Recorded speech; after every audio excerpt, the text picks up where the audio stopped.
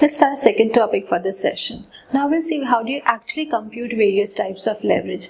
Let us do this with this small illustration. Now let's just see this Kumar company has sales of 25 lakh, variable cost of 15 lakh and fixed cost of 50,000. Similarly, they have debentures of 12 lakh 50,000 and 8% rate of returns. We need to calculate this combined leverage. Now to calculate combined leverage, we need various things. We need this financial leverage, we need this operating leverage. Keep your table handy and fill in the blanks over there. Sales minus variable cost is contribution, contribution minus fixed cost is EBIT.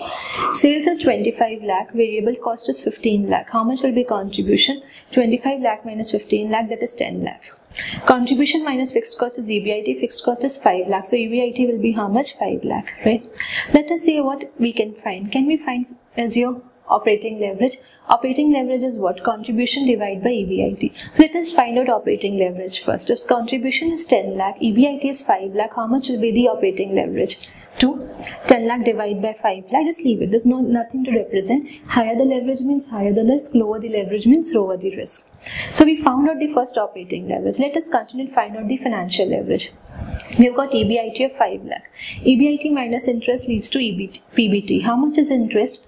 12 lakh 50,000 is the debentures, 8% is the rate of interest. So 12 lakh 50,000 into 8% gives us 1 lakh. So 5 lakh minus 1 lakh gives us PBT of 4 lakh. So how will we find financial leverages? EBIT divided by PBT. EBIT is 5 lakh, PBT is 4 lakh. So 5 lakh divided by 4 lakh gives us 1.25. So we got two leverage. One is operating point of view, other is financial point of view. How will we find a combined leverage? Now multiply both of them. Keep it simple. Financial leverage into operating leverage.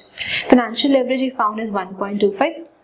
Operating leverage we find out is 2. So combined leverage is 2.5. So overall risk of the company is 2.5.